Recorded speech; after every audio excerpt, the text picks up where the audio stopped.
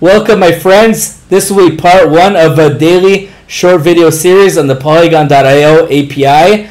So for those of you guys who are not familiar, Polygon.io is a super duper whooper data provider. They provide great historical data on stocks, options, indices, and currencies. They provide like trade level data, WebSocket connections, and historical bar data. This is going to eventually power some of our advanced trading strategies and maybe some ML algorithms.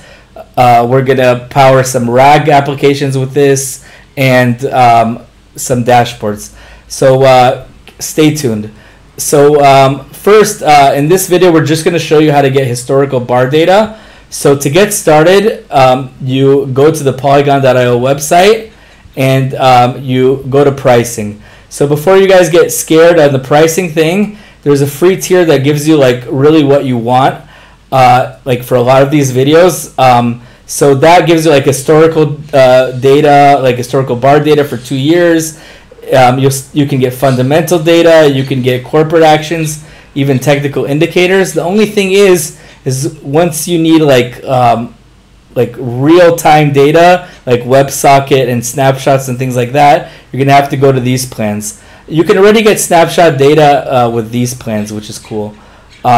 So anyways, and another limitation is there's 5 API calls a minute, but for most of our purposes, this will be good enough. So let's get started. So in this video, of course, we want to get historical bar data. So to get started, I have linked the Get Started page. This gives you an API. So two things. Number one, you can click the client library Python because we're going to do things in Python. But before, I just wanted to show you is like you can look at market data endpoints and you can click like Apple, multiplier, time span, from, to, whatever, to give you guys an idea of these parameters. And then you can do run query and you get like a query of the answer of how the JSON looks, for example. So that is good if you like later want to know like what some of these parameters mean.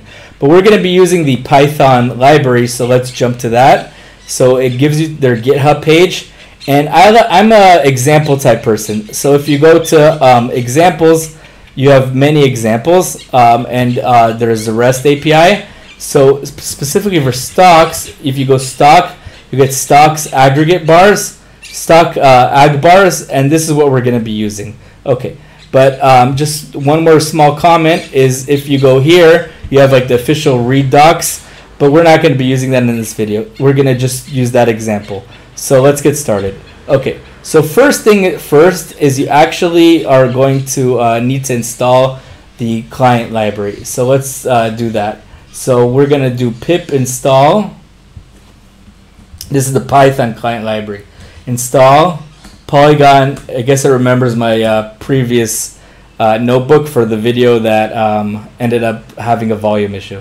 So you install the client library. Okay, next thing is you need your API key. So the proper thing is not to show you guys my API key, but I'm showing you guys it, and hopefully I'll delete it and get a new key. So you can copy your API key. Like I said a little bit too fast, as you go to the dashboard, you click dashboard, and then API keys, you get your API key, you copy the API key, and then if you're using, for example, Google Colab, you can put it in secrets. You have Polygon API key, you can copy and paste the value here, and then when you want to use the key, you do userdata.get, and then what you saved as the name. I called it Polygon API key. So let's do that. So we do from Google. You don't have to do this. .collab import user data and then you do my API key equals user data.get and then I call it, what did I call it? I called it Polygon API key. So then it's going to say grant access. And by the way, if you guys don't want to do this step, you can just do my API key equals paste whatever that was here. I just wanted to maybe do the more proper thing. So now let's connect to the client. and this is where you put in your API key. So from Polygon, import REST client, and then client equals REST client, API key equals my API key. Nice how the AI figured that out. So I connected. Ooh, what did I do wrong? I installed the wrong thing. Oh, Polygon API client. Sorry about that, guys. Okay, so now I connect to the client once the install is done. And while we're waiting for that, we're going to use this function called client.listAgs to get the time bars, right?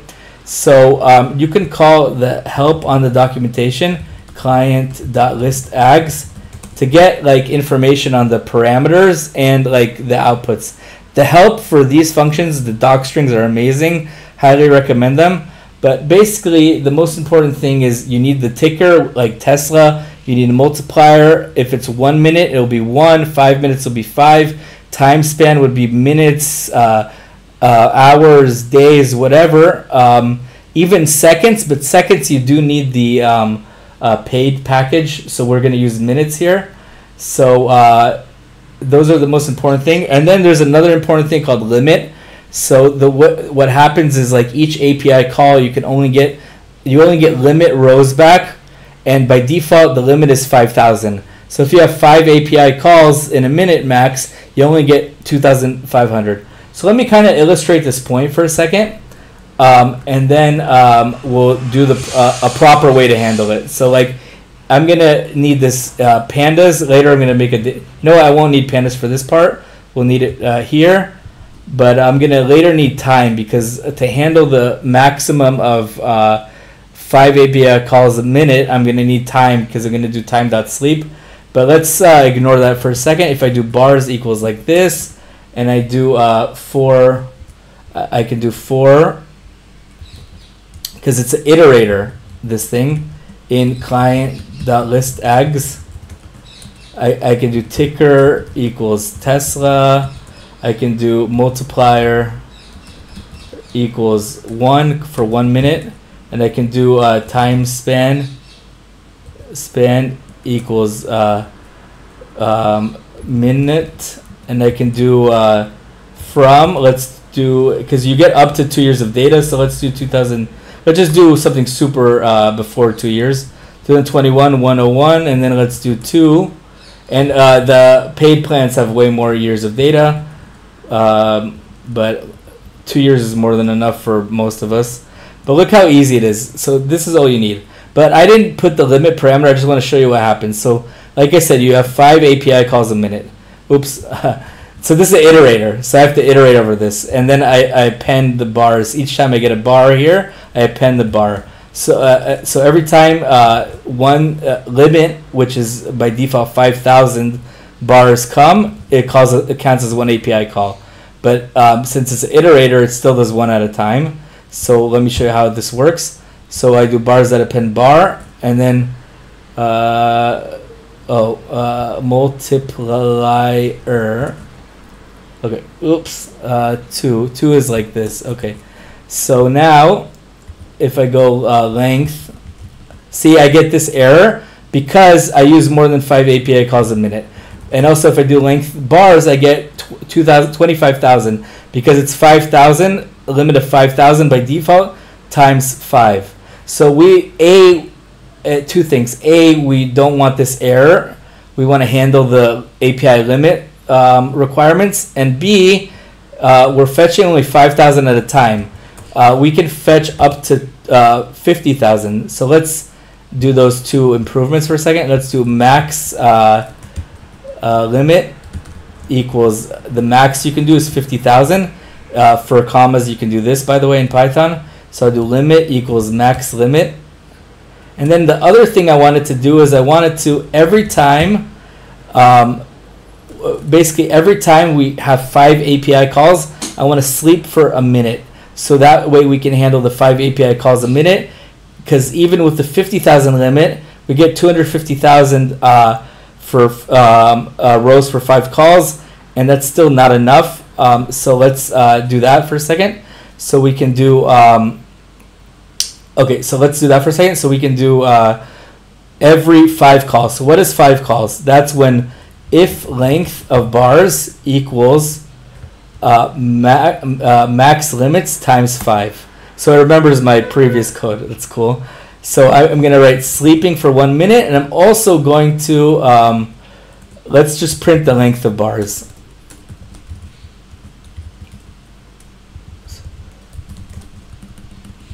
And I'll write, we have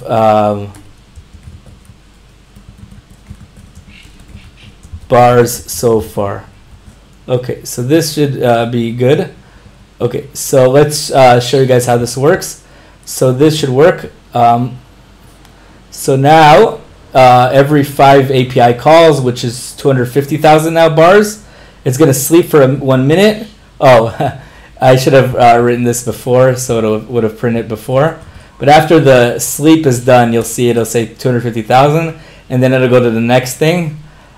So while that's waiting, I do want to say that I actually found this YouTube channel, Adam Get Bags, and he has some really cool videos that have overlap with this, but eventually I'll get to things that are very different.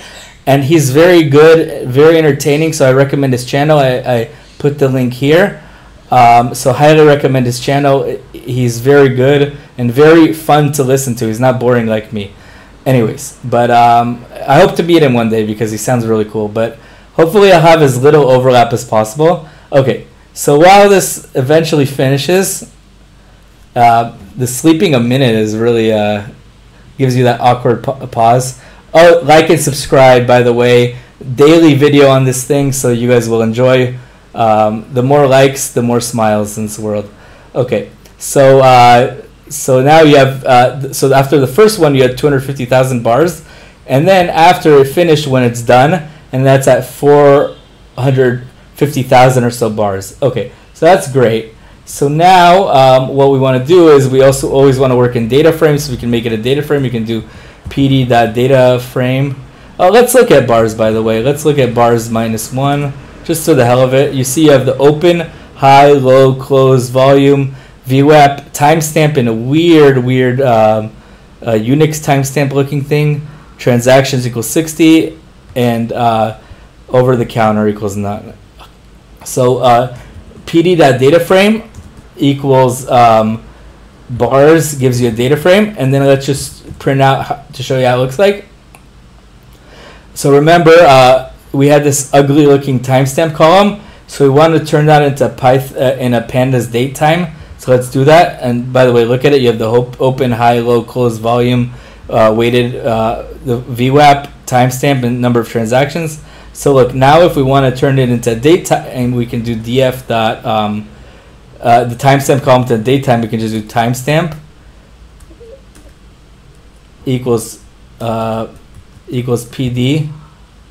That 2-date time is it's cool. I remembered my previous code. So it gives you the timestamp. So now let's just print it to look how it looks like. So you see you have timestamp from June 21 to June 18th. That's about 2 years, like the max we can get. Just a small note: if you don't need to worry about like API limits, you can literally just directly do this thing without like looping and stuff. But because we do care about API limits, we're gonna get an error. I guess I don't have a limit max, but whatever, it doesn't matter. I can do like this, and I'm gonna get an error. So if you have the higher tier versions, you can just run it like this. You don't need the loop thing. And yeah, thanks. Please like and subscribe. I'll have a daily video on Polygon.io for like maybe the next 2-3 weeks, because it'll power a lot of the future videos I want. And hope you guys enjoy. Thank you. Again, this channel is great.